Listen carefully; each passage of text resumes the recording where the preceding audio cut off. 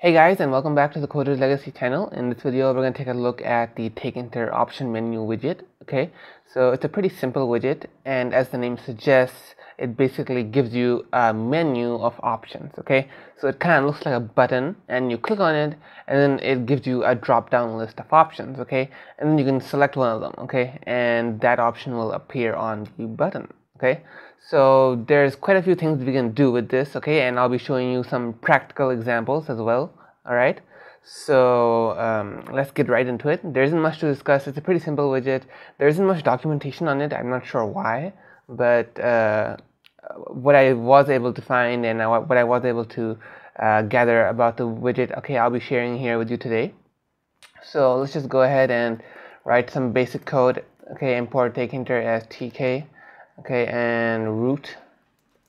Okay, and we'll create our Tkinter class. Okay, because it's good to use the object-oriented approach. All right, and self, and we'll take in root as a parameter. We'll just call it master. Okay, and then do self.master is equal to master. Okay, this is just my style. Okay, this allows us to access master in other functions of the window class. Okay, I'll just create the object for it over here, pass in root.main loop, and we're good. This is our base code done. So I'll go ahead and create the widget now. I'll call it self.menu, okay, because it's kind of like a menu. And actually before that, we need to create the frame. So self.frame is equal to tk.frame, okay, and pass in self.master in there, okay. And what else is there to do? Well, let's just go ahead and pack the frame down here. Okay, self.frame.pack, pad x is equal to 5, pad y is equal to 5. Okay, and we're done there. Okay, so the self.menu widget now. Okay, tk.optionMenu. All right. Now the parameters. The first one is obviously going to be the parent, right? So self.frame. Now, what are the other parameters? The option menu widget is kind of unique, well, slightly. So it uses actually those string vars and int vars. Actually, it just uses a string var, I think.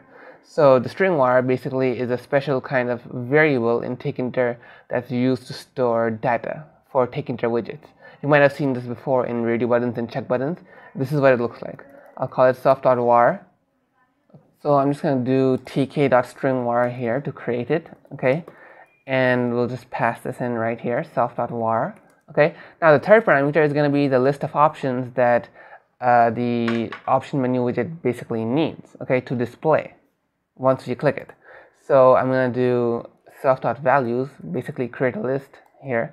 Actually, I'll create the self.values list before this, okay, and over here I'm going to do red, green. I'm just creating some options in here, blue, yellow, okay, and yeah, that's good enough. So then I'll go here and pass it in like this, self.values, okay, and yes, this is basically the format that's required, okay. This asterisk needs to be there, okay. I'll elaborate more on this soon, okay, towards the end, but for now, just this is the format, okay, if you want to pass in a list of values, okay. So if I do self.menu.pack, pad x is equal to 50, pad y is equal to 50, and I run this, we can get to see our option menu widget right here. Currently, you don't see any value on it. Okay, the reason for that is that string var was initialized to nothing, basically. It didn't have a default value. So that's why there is no value currently being shown. And this is important to remember that string var, you know, the string var that we created, self.var, its value basically reflects the current value in the option menu widget. If we change that, if we change the value of self.var, we also change the current value being displayed in the tk.optionMenu widget. Okay. Now I can still, you know, see all these options over here. I can select them as well. Okay. So let's just try and improve upon this. Okay. The first thing I want to do is basically set a fixed size for the window, okay, geometry 200 by 150, and the second thing that I want to do is set a default value. So I'll do value is equal to self.values, and this basically. What this does is assigns it the first value in the self.values index, list. Okay, so by default it should show red. Okay, so let's just run this now and see our output. Okay, so we see red there by default, and I can change the values over here. The window isn't changing size either, as I changed the values because I gave it a fixed size. Okay, so pretty good. Now let's take a look at how to make some practical implementations of the option menu widget. So basically you're selecting one of many options. Now don't you want something to actually happen as you select an option? Like you're in a game and you're selecting one of many values from a drop-down list for the screen resolution. So the screen resolution changes, doesn't it, when you select one of those values? So what if we do something similar over here? What I want to do basically is change the color of the window every time we select one of these options.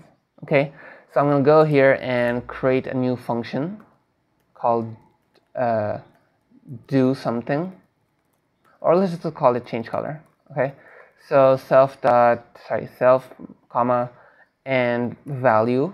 Okay, I'll explain this in a minute, and let's just leave this empty for now.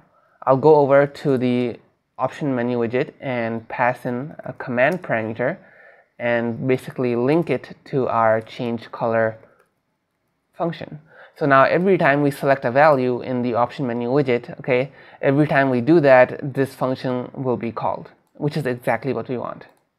Okay, now we could use a button. Okay, we could use a button instead, and then once we click on that button, only then the changes take effect.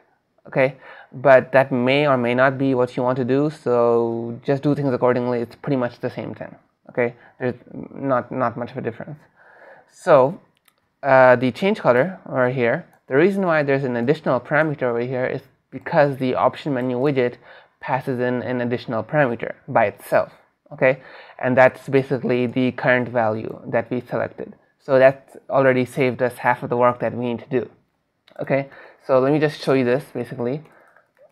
Okay, if I select green, it prints out green.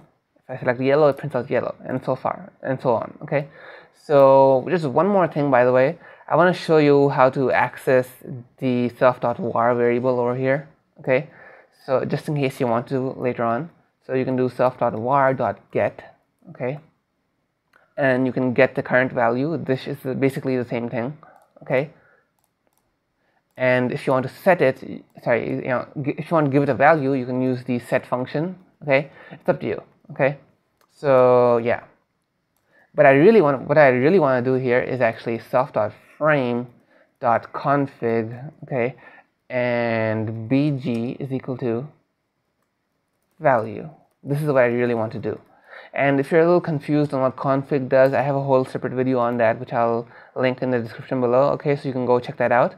But basically what I'm doing here is just changing the background color, okay, and I'm assigning it the current value. So this might be, for example, red or green. Okay, so if I run this now and if I select blue, this turns blue.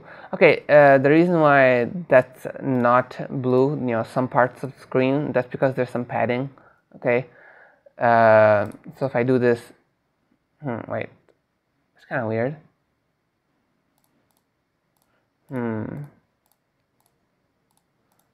Okay, that didn't happen once when I did it earlier. Okay, just give me a minute, let me figure this out. Okay, I have an idea. I'm pretty sure I know what I did different from last time, because last time I tried this out, this worked perfectly fine. Expand is equal to true. Okay, let's see if this fixes it. No, not yet. So that means that we need to use this one as well. Fill is equal to tk.both. This should allow it to basically expand properly. Okay, there we go. Yeah. So now it's working perfectly fine, and you can see that this is pretty good. Okay, we're changing the color, and you could easily, basically rework this application for anything. You could basically make this for screen resolution, screen size, or whatever. Okay, and by the way, if you want to know more about this, you can just go and check out my layout videos on Tkinter. This is a whole separate topic. Okay, it's like a massive, it's like a whole new world in Tkinter. Okay. So there's a lot to learn in Tkinter. Okay, what you've done so far is probably just the surface. Okay, it's the entire layout element. Okay, like different layout managers, different settings. So go check that out if you want to. Okay, you'll learn a lot, definitely. So yeah, that's pretty much it for this video. I hope you guys subscribe to the channel. Leave some likes, leave a comment or so. Okay, leave some feedback. Okay, if you guys are interested in seeing something specifically, okay, a tutorial on something specific, then yeah, let me know. Okay, otherwise I'll see you guys in the next video.